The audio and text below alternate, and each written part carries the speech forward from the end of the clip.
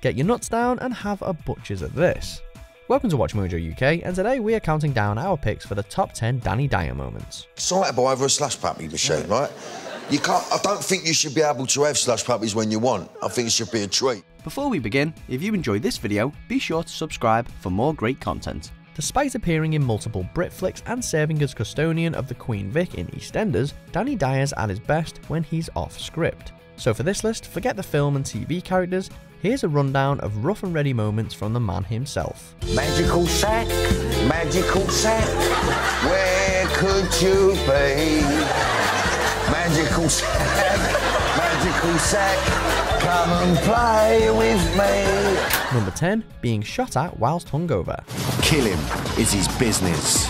If some twat wants to kill me, I'm gonna kill him. You know how it is, you're hungover and all you really want is a fry-up and a long nap. But Danny goes the extra mile for Danny Dyer's deadliest men, embarking on an unconventional cure for what ails him. Look, I'm going to be straight with you now. I've had a bit of a late one. I feel a bit ropey. So, you know, I hope he just takes it nice and easy on me. Meeting up with an ex-SAS soldier the morning after a night on the town, Dyer is being shot at within seconds of exchanging pleasantries. Pleasure to meet you, Yeah, mate. Pleasure to meet you. right? Good as gold, mate, Yeah, excellent. Sure, it's only blanks that are fired his way, but this sure won't have helped his pounding headache. Oh, mate, I knew something bad was going to happen. You're bang out of order. Number 9, discovering his heritage. Sir Henry Hotspur Percy. Philippa Plantagenet. Explain to me. In what must be the show's most unlikely revelation ever, Danny appears on Who Do You Think You Are, only to discover he's descendant from royalty, as a dim and distant relation to the medieval monarch, Edward III. Of course, Danny's reaction is what makes this moment so memorable. So you are directly descended from King Edward III of England? I can't be. I can't be. After taking a minute to process the news, he starts rethinking his fashion choices and refining his tastes. Although it's difficult to see Dyer rocking regal attire anytime soon, he'd no doubt jump at the chance to be king. I think I'm going to treat myself to a ruff. What, the... Yeah. Yeah, it would be a good look for you. Just get a massive ruff, just bowl about with it, and, you know, if anyone questions it, and then I'll explain to them why I'm wearing a ruff. That's true, yeah. Number 8, getting back at Katie Hopkins. What do you think we should do with Katie Hopkins? I mean, how can we make her go away? I don't know. I don't want to get in trouble. After it was revealed in 2015 that Danny's long-term girlfriend had proposed to him, popping the question via cupcake no less, Katie Hopkins couldn't resist tweeting her 2 cents on the matter. This is Katie Hopkins' tweet to you. I don't believe any woman really wants to propose to a man. Women would far rather be proposed to than propose at.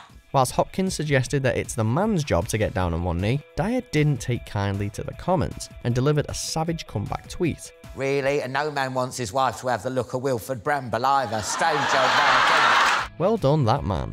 Number 7, telling a ghost story. You say you saw a ghost. Is this true? You think you saw a ghost? Yeah. You saw a ghost? Yeah, I've seen a monk. Danny ain't afraid of no ghost. Well, maybe just a little. Danny's interviews are often unpredictable, but here he hits Jonathan Ross with a real-life ghost story with the eerie action centred on a spooky, supposedly supernatural monk. Me and my pal, we was walking along, it was about 3 in the morning, we was, you know, thinking, oh, I see something come towards us. If we're we're going to get nicked. And as it got closer, it was a monk. Ross doesn't seem to buy it, but Danny's no mug and he's adamant on what he saw. Though probably still not the strangest thing anyone's ever seen in the early hours in Stratford, it's a story sure to send shivers down the spine of any East London geezer. Is it a ghost? I don't know. I don't think there's enough pictures of ghosts for me. No, people say they've seen them, but there ain't enough. Not enough evidence, hard evidence. There ain't this here, there's none, is there? Well, that's why we don't believe in them, Danny. So you think it's bollocks? Number 6, winning an NTA. Get up! Get up!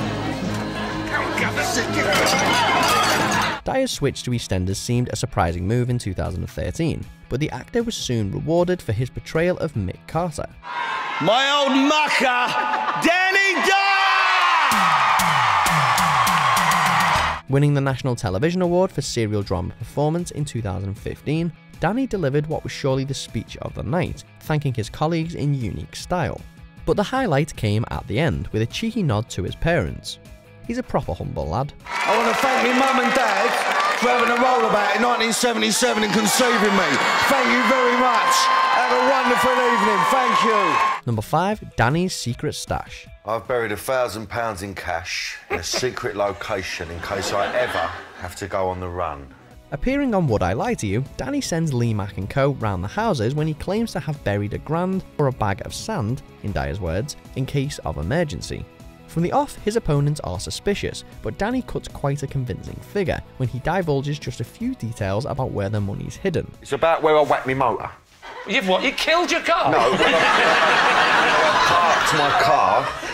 Yeah, but you drove your car away, though, didn't you, afterwards, so it's not still there. Though he's found out eventually, it's a porky that only Danny could come even close to pulling off. Can't expect Danny to give away the location on television of where his bag of sand is. So for a minute then, I really thought I was in some gangster film where he's gone, I've whacked it off and buried it near the Norman Wisdom Station. Number 4, being roasted on Big Fat Quiz. So ladies and gentlemen, please welcome the new landlord of the Queen Vic. It's Danny Dyer, everyone! He only came on to ask one simple question, but the 2013 panel on Big Fat Quiz of the Year turned Dyer's cameo into a comic highlight.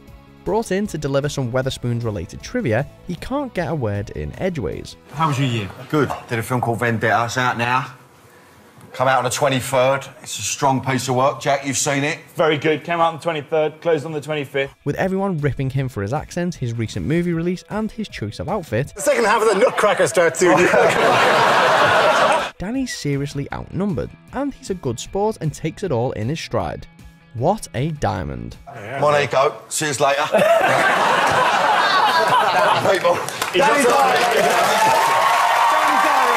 Number 3, Danny's UFO experience. So this is your little study. This is your. Yeah, this is my office. Is it?